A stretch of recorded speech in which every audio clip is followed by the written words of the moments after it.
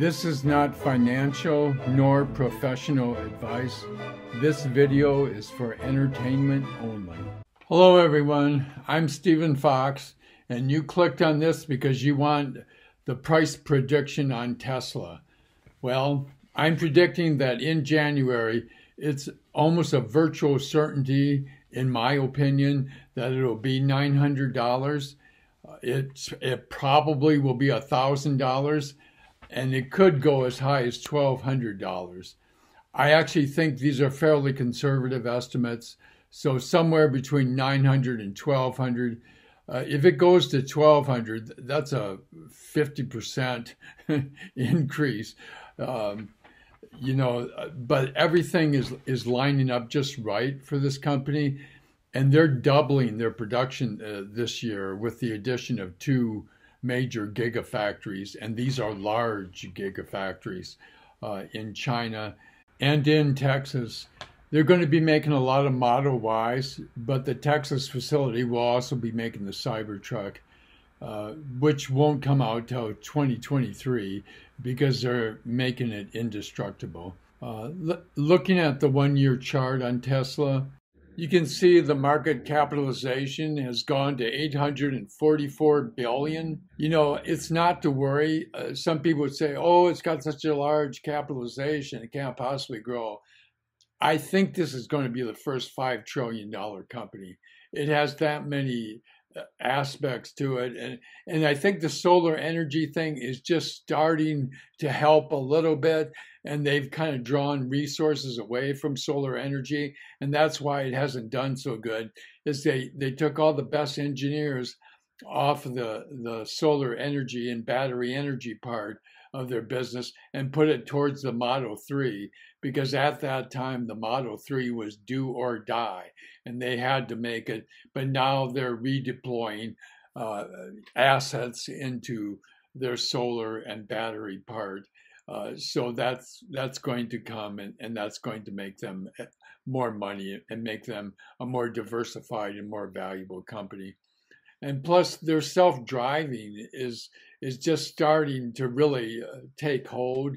They're getting close to level 3, and I think all they need to really accomplish is level 4. Level 5 would be out of this world, but I think that's further away. I think they could get to level 4 in 5 years. Of course, technology tends to go faster than what I predict.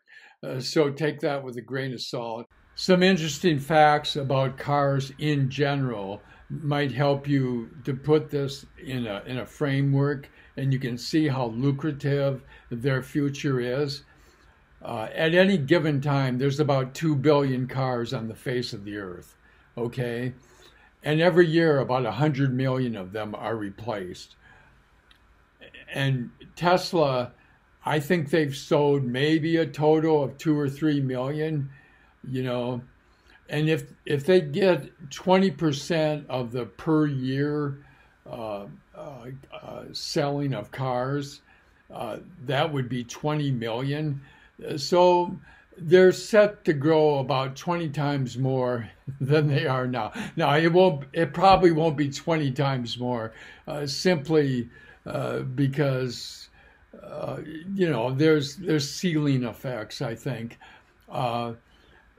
They could easily grow 5 times more, 5 or 6 times more than they are today. And that's what will happen with the price at which you bought it. It will go up 5 or 6 times.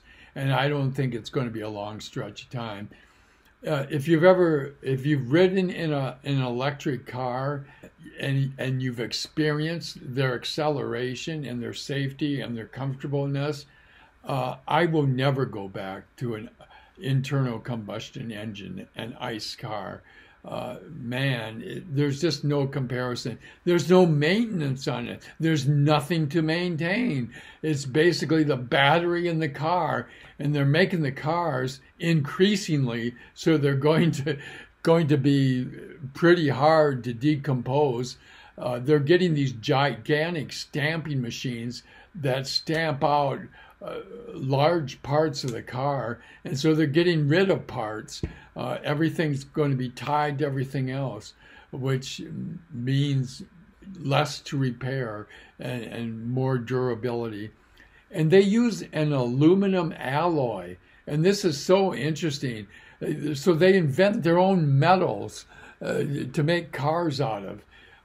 They took aluminum and they used varying amounts of copper and manganese depending on what part of the car it is, and that increases the strength and durability.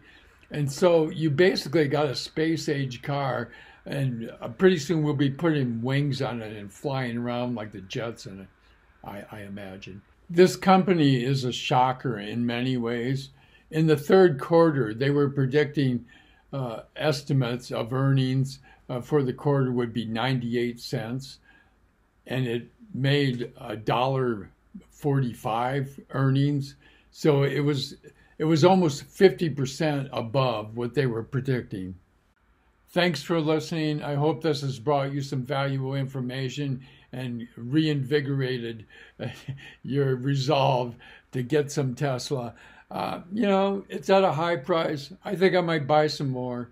That's the way I am. I like them when they go up. I don't like them when they go down. Be sure to like and subscribe so that you receive future videos. We'll see you. Bye-bye.